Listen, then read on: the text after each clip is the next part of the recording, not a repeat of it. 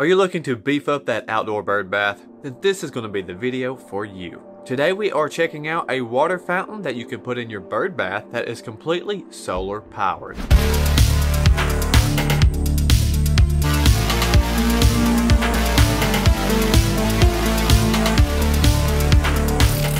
Welcome back to another episode of Good Tech Cheap. My name is Brad and I'll be the host for today's episode. Starting off, if you are new to the channel, then I would recommend to hit that subscribe button and turn on that bell to receive notifications. In today's episode, we are reviewing a solar powered water fountain. You can find all the links and details to this water fountain in the description. Getting everything out of the box, you get the solar fountain along with some different attachments for the water spraying type. Your user manual, of course.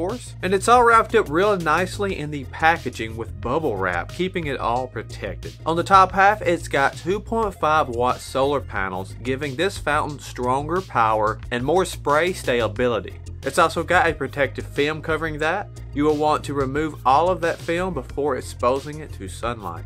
Flipping the fountain over, we have a foam ring around the edge to keep the fountain afloat. And in the center of the foam ring, we have the pump and a sealed box with an 800 milliamp battery backup. This allows this fountain to keep working for up to 6 hours while not receiving direct sunlight. It also has a safety protection feature when there is a water shortage, telling the pump to turn off, protecting it from being damaged. Typically, it is bad for a water pump to run without any water, so this is a fantastic feature. The different attachments are also really great, giving you different spray types ranging at heights up to 28 inches. Getting this fountain out in the water and seeing it in action, I was highly impressed with how well it worked and how strong it is. All the different attachments really help finding the right setting for your bird bath. I really like the ones that didn't spray straight up for my smaller bird bath. That helped keep some water in longer, but the stronger jets worked great floating around in the pool. There I had more room to see this fountain go, so I really dig all the options you have with this solar fountain. Overall, if you are looking to add a little water movement to a small garden or bird bath, I think this is a great option to have with different settings, getting all of its power